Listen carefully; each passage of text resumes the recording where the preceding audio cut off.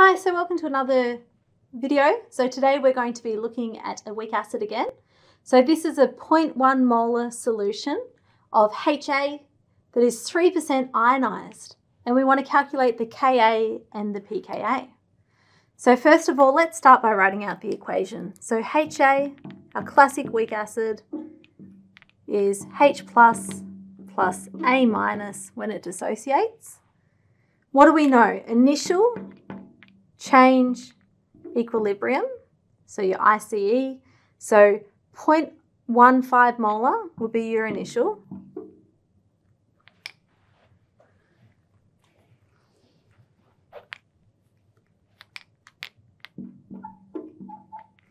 And here we would have none.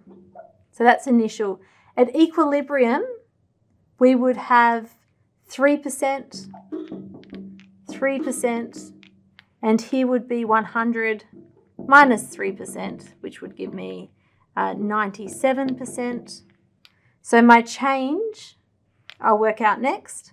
But first of all, let's just fill this in. So what is 3% of this? I would go 0.15 times 3 divided by 100 on my calculator, and let's see what we get.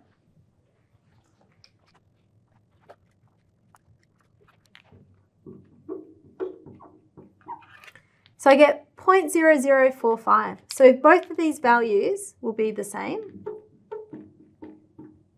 And here, 97% would be the remainder. So I can do 0.15 minus this value here.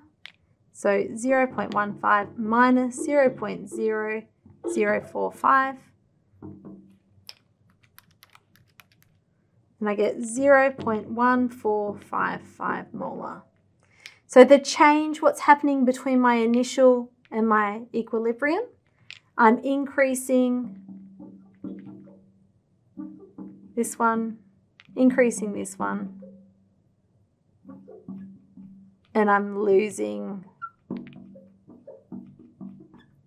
that much there. So that's what's happening in the system. Now we're asked to work out the Ka and the pKa. So remember your equilibrium expression, your K value, for this weak acid, so we'll put a little A there indicating it's a weak acid, will be your products, so H plus A minus over HA.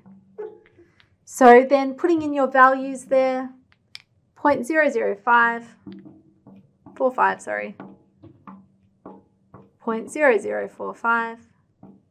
on 0.1455, and you will get the value 1.39 by 10 to the minus 4. So that's my Ka value. So my pKa equals the negative log of my Ka. So it equals the negative log of 1.39 by 10 to the minus 4.